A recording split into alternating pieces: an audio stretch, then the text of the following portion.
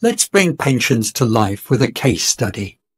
Imagine once again a company called TechSolutions that has been offering a traditional defined benefit DB pension scheme to its employees for decades. Over the years, TechSolutions has experienced significant growth, but also faced financial challenges in a highly competitive business market environment. The cost of providing DB pensions has become a growing concern for the company's corporate management. The company is considering transitioning from its DB scheme to a defined contributions DC scheme, which would offer more flexibility but less certainty to employees.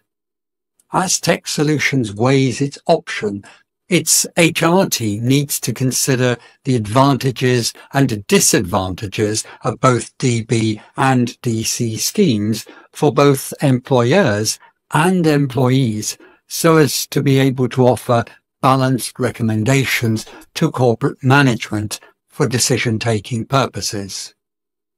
DB schemes offer greater security but higher costs, while DC schemes offer flexibility and lower costs, but require more employee responsibility for retirement planning. It's not just management who are reflecting on the changes. The potential decision by TechSolutions has stirred significant debate among its employees. And there are different views emerging that management need to consider and address if the change is to avoid adverse impacts on morale and retention. Some employees, probably the most long-serving ones, are concerned about the potential impact on their retirement security. Some others, who may adopt a more transactional view of their professional career path, see the benefit of more individual control over their pension savings, and perhaps will value greater portability between organisations. How these issues are to be addressed will not be a quick fix.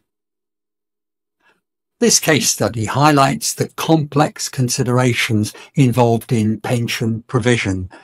As you delve deeper into the chapter, think critically about the ethical as well as the practical implications of decisions made by both employers and employees.